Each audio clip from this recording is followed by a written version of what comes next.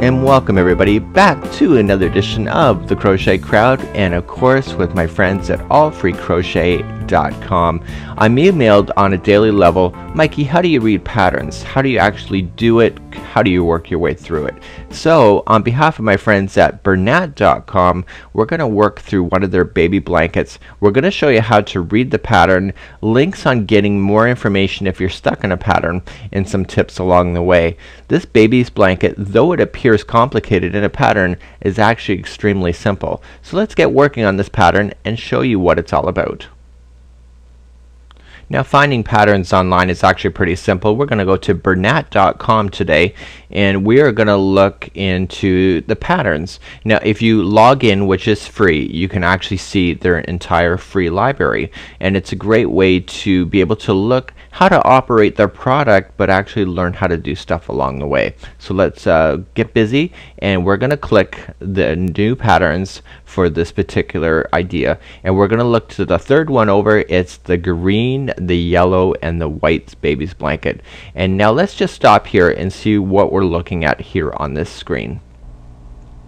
So the first thing you need to do is determine what is your skill level, and you can see that usually by some bars that seem to be an industry standard. And the baby's blanket is considered easy, but there's actually 2 bars filled in, so it's one step up from beginners. So if you understand a little bit about crochet, you're probably going to be able to do this and be able to simply do it. So let's click on that pattern and see where we go. So we're now on the dedicated page of the baby blanket, and we can see a lot of information here. On the left hand side, you can still see if you didn't like this pattern, you can choose other stuff that's on the left. And we're looking at more specific information now about this baby's blanket, and you can actually download this pattern, so it's more of a printer friendly idea for your to save ink and etc. And ENG is short for English, FRAN is short for French.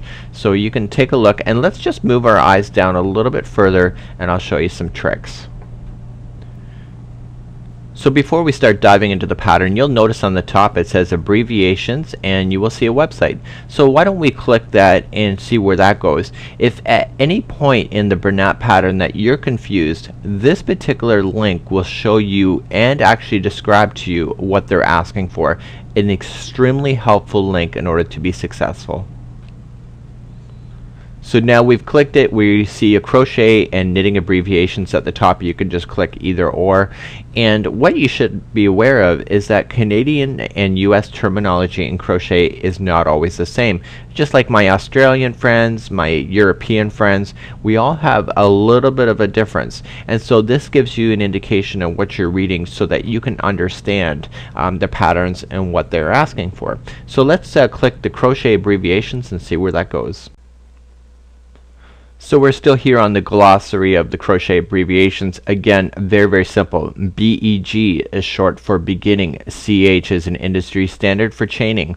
Anything you need to know is down here. You just got to scroll, and you will see that there's 2 columns. So PAT on the top is short for pattern, and it looks like it's actually alphabetical. So it's a really great resource in order to be successful. So let's get heading back to the pattern, and let's dive right into it. Okay, so we're back on the pattern. I want you to go to download pattern and click either English or French. In this case, we're going to do an English version, so click that. We're going to go to a more paper printer friendly version of looking at this pattern. So that's where I'm going next. So here I am, a pattern picture is at the top, and then the list of directions I've zoomed out so you can see the entire page. And basically what I would do, ladies and gentlemen, if you're going to print this out, maybe get a highlighter or a pen that you can actually work your way through. It just makes it very simple when you can highlight the steps that you've gone through so that you're not ever lost in this particular pattern. So let's zoom in on the top and begin to read. So looking into this pattern, we're going to talk in American terms today. We have a blanket, and it says its measurement is going to be 36 inches square. It's telling you that you're going to need 7 balls of material, and it's telling you it's the Bernat baby blanket material. It gives you the yarn information, telling you what even the code of the yarn is. So you got baby green, white, baby yellow. and we're looking at the crochet hook size. So in Americans you like letters, so it's going to be a size N, and or in Canadian terms it's a 10mm hook.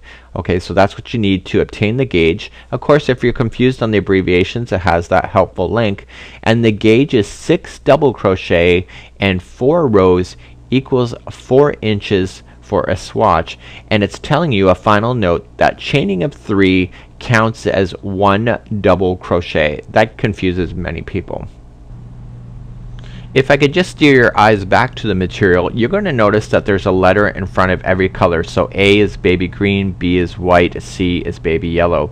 So when we go look further down to instructions, it says with A or with B or with C, it's referring to the colors that you see in the materials list.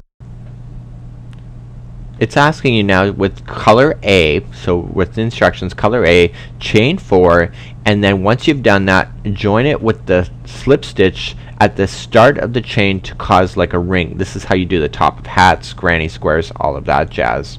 So let's move along to the first round, and now it's saying to chain 1.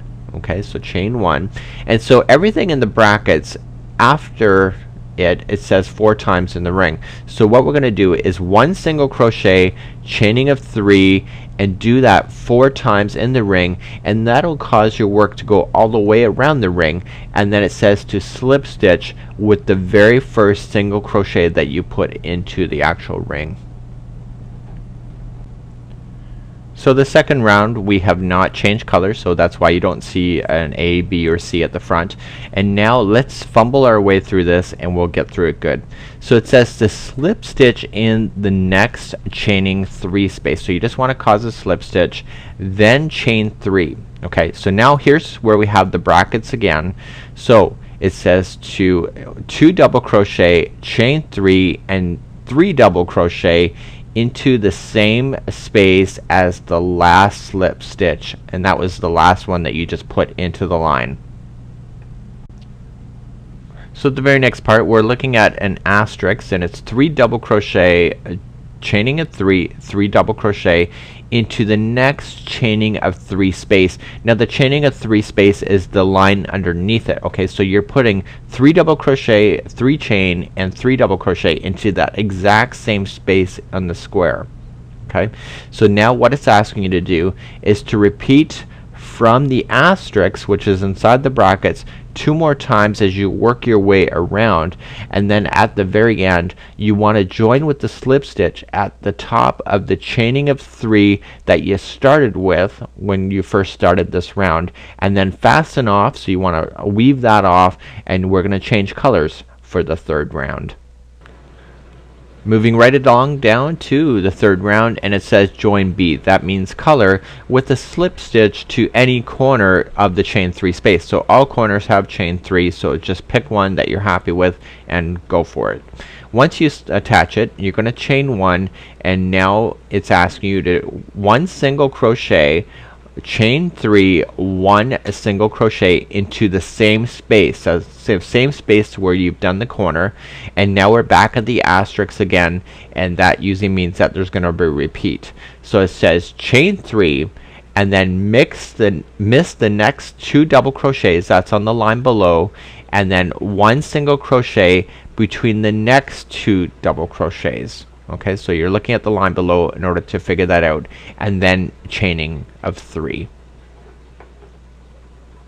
Now we have some double asterisks, and it has in the brackets 1 single crochet, chain 3, 1 single crochet into the next corner, and the corner is the chain 3 space. That's what it's telling you. So now it's telling you to repeat from the 1 asterisk. So move your eyes back up to where you saw the 1 asterisk of the chain 3, miss the next 2 double crochet, 1 single crochet, next 2 double crochet, chaining of 3. So you want to repeat all of that, and then it says to repeat the double asterisk, and you want to do that once more. And basically what you're doing is doing a repeat of exactly. So instead of just continually typing over and over and over those directions, it's using asterisks to kind of get you to look back up and see what's been written. Moving right along to the fourth round, we're not changing any colors. We're just going to slip stitch into the next chaining. So we're just going to move ourselves over by doing a slip stitch, and now you're going to chain 3. So chaining 3, if you remember, equals 1 double crochet as per the abbreviations on the other side. So now in the brackets it says to 2 double crochet, chain 3, and then 3 double crochet into the same spot. So if you think the corner is not equal, it actually is, because the chaining of 3 equals 1 double crochet. So technically you have 3 double crochet, 3 chain, and 3 double crochet. We now have asterisks, and basically we're working what I call along the runway, so it's the space in between the corners, and that's why it says twice after this. So if you're thinking it's kind of weird, it's not.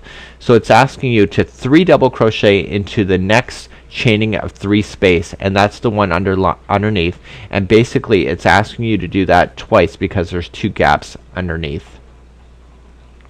Now we're back at the corner, and again it's I call it the triple 3, everybody. So it's 3 double crochet, chaining a 3, 3 double crochet into the next corner. You want to do that with every corner, so that actually makes it very simple when you look at that. And then you're back along the runway, the space in between. So look back up to the 1 asterisk, and you're going to do that 3 double crochet into the next chaining a 3 space, and do it twice as you work your way along. So that's very, very simple, and once you keep repeating what you're seeing here all the way around, you just want to fasten off, because now on the 5th round we're going to join with the color C. Now this is no ordinary granny square blanket. 1 rotation, basically you're creating the foundation, and the 2nd rotation you're actually creating all the bulk inside this blanket. So now when you're looking at the 5th round, it says join with the color C, and basically this is creating the foundation. Okay, so then the next 6th round is the actual doing the bulk. So it just says to slip stitch to any of the corners, so just pick one, and then chain 1, and then 1 single crochet into the next chaining of 3 space, and then 1 single crochet again into the same space. And now you have your asterisks again, and basically what we just done before is that you just want to follow that along as you work your way around. And this actually round is a lot more simpler because it's just a lot of gapping in order to create the foundation for round number 6. Now round number 6, we are using the color C. We just want to slip stitch into the corner. You want to do your chaining of 3 again, and basically it's 2 double crochet, chaining of 3, 3 double crochet into the same spot. So you're creating the corner, and now you want to work your way along the runway. So the pieces in between the corners, 3 double crochet into the next chaining of 3 space, and you want to do that all the way to the next corner, and then you're going to do your 3 double crochet, you're going to do your 3 chain, and then 3 double crochet again. So basically what you've done on the 1 runway is going to be repeated all the way around, and you're going to slip stitch at the end. And so then we're going to move along and rejoin color number B for round number 7. In round number 7, we're join B again, and we're going to slip stitch it to any corner. We're going to do a chain 1, and then 1 single crochet, a 3 chain, and 1 single crochet into the same spot. So basically what you did in round number 5 is being repeated here in round number 7. It's just that there's more gapping in between the corners because your square has gotten bigger. So you just got to follow along and just repeat. So what you've done on 1 runway to the 1 corner will be done on the next side, and then the next side, and the next side, until you get all the way around where you'll slip stitch again and basically start on round number. Now moving along to round number 8, we are now going to be doing what you did in round number 6. So every other line is actually identical to each other. The only difference is that you're changing colors. So you just got to pay attention to the color change, but everything is identical. Again, chaining, slip stitch into the chain of 3 space, which is the corner, and then do your 2 double crochet, chain 3, 3 double crochet into the same spot, and then work your way along the runway, and then get to your corner, do your triple 3, so your 3 double crochet, 3 chain, 3 double crochet, and then work your way in the runway again. And so that's how you do this blanket. You just got to keep following along and just carefully read the directions as you're working away. Grab the highlighter and you'll be successful every time. Until next time, everybody, thank you so much for joining us, and we wish you a really great day.